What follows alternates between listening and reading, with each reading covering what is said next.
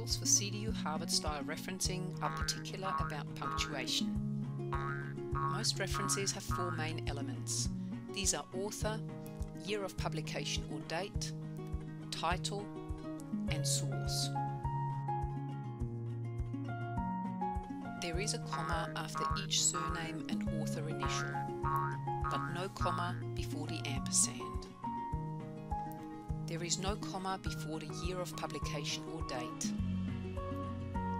There is a comma after the year of publication or date. There is a comma after all titles. For journal articles, put a comma after the journal title. The issue number is in brackets, followed by a colon and the page numbers. Add a full stop after the page information.